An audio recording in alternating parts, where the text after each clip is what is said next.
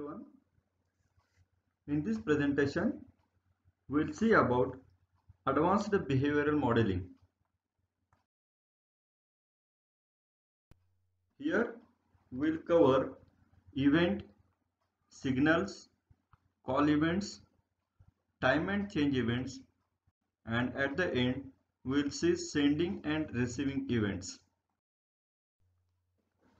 Now, event. An event is something that happens during execution of a system. Lots of things happen at the same time and at the most unexpected times. Each event represents the specification of a significant occurrence that has a location in time and space. In the context of state machine, you use events to model the occurrence of a stimulus that can trigger a state transition. Events may include signals, calls, the passing of time, or a change in the state. Events may be synchronous or asynchronous, so modeling events is wrapped up in the modeling of processes and threads. At an ATM machine, action is initiated by a user pressing a button to start a transaction. In an autonomous robot, an action is initiated by the robot bumping into an object. In UML, each thing that happens is modeled as an event.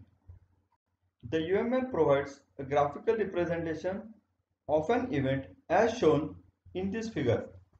Here, the event is the off-hook event. This event changes the state from active to ideal.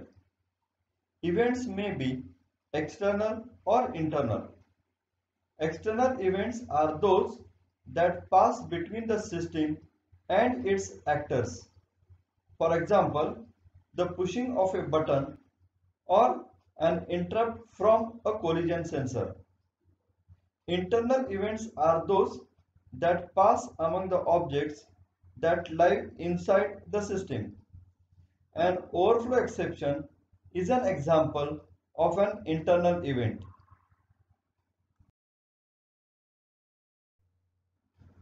In UML, you can model four kinds of events, and these are signals, calls, the passing of time, and a change in state.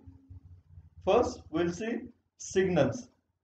A signal represents a named object that is dispatched or thrown asynchronously by one object and then received, that is caught, by another.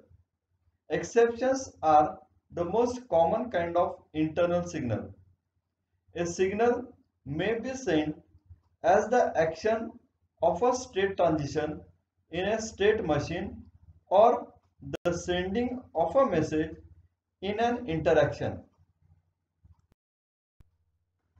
In UML, you can model the relationship between an operation and the events that can send by using a dependency relationship stereotyped as send. In UML, you model signals as stereotyped classes. You can use a dependency stereotyped as send to indicate that an operation sends a particular signal. Here, the figure shows a dependency relationship between a signal and the class movement agent. Now, the call events. A call event represents the dispatch of an operation. This event may trigger a state transition in a state machine. A call event is in general synchronous. This means that when an object invokes an operation on another object that has a state machine, control passes from the sender to the receiver. The transition is triggered by the event. The operation is completed. The receiver transitions to a new state and control returns to the server. Here, the figure shows a change in state from manual to automatic after passing the signal called as start autopilot. Now, time and change events. A time event is an event that represents the passage of time.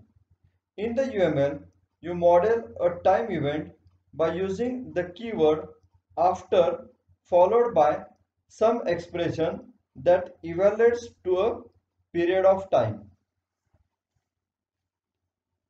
A change event is an event that represents a change in state or the satisfaction of some condition. A change event is modeled by using the keyword when followed by some Boolean expression. Here in this figure there are events called as when 11:49 p.m.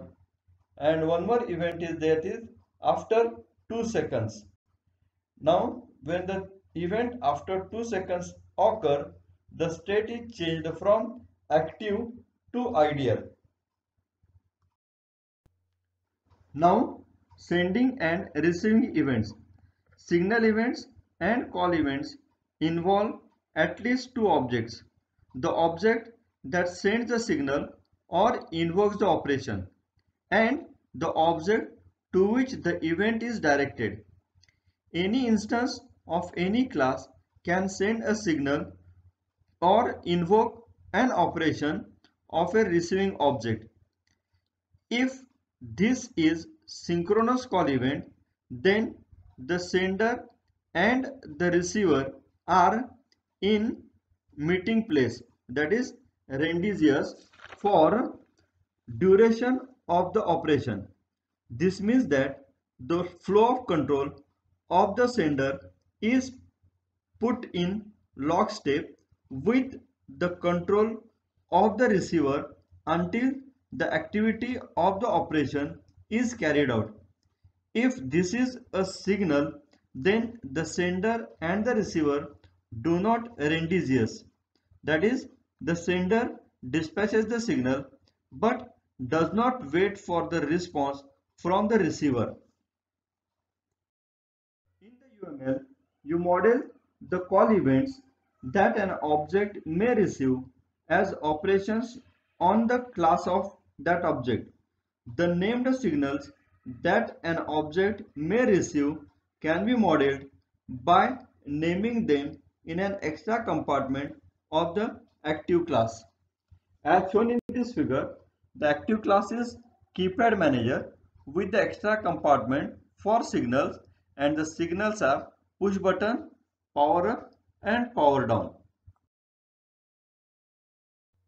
That's the end of this presentation. Thank you.